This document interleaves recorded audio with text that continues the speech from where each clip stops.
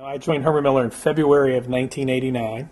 Herman Miller was a client of mine. I worked for Arthur Anderson, what used to be accounting firm, and I wrote a recommendation to the then CFO on an area that I thought that they could do better at, and he called me and said, "If you're such a smart guy, why don't you come and fix it?"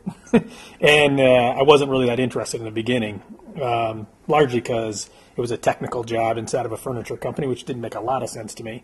But at the time, Herman Miller was starting to get involved in Asia. I had a personal interest in Asia.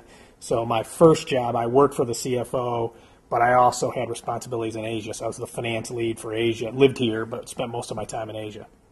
I mean, in this area, Herman Miller had such a great reputation as a place that, first of all, you got a lot of opportunity once you were here. People moved around within the company.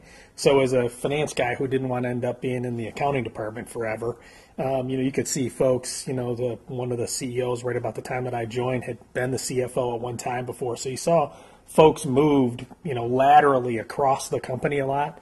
And that was a really big interest to me. And to be frank, to have an international company in little old West Michigan was a great thing as well, especially because I had, my interests were I really had a strong interest in international business and the chance to go do that. And so that opportunity, being local in this community and being able to have the broader international scale was really appealing. Well, West Michigan is an interesting area that I think we're very fortunate, and I think not as well known maybe globally as it should be, that this area has been sort of a hotbed for entrepreneurs, for creativity.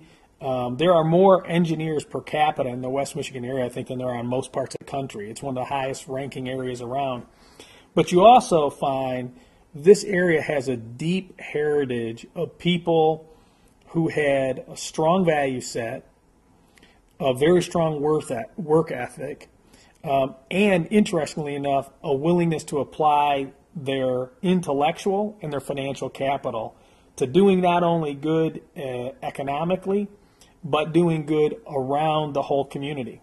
So one of the things that this community has been able to do in a state that's had difficult times like Michigan is constantly find a new way to regenerate itself. And I think we're one of those shining examples. We're fortunate that there's many others in the area, some of which are our competitors, who, while they're competitors and we compete with them every day, we do look to that as being a real strength not only for us, but for the local area.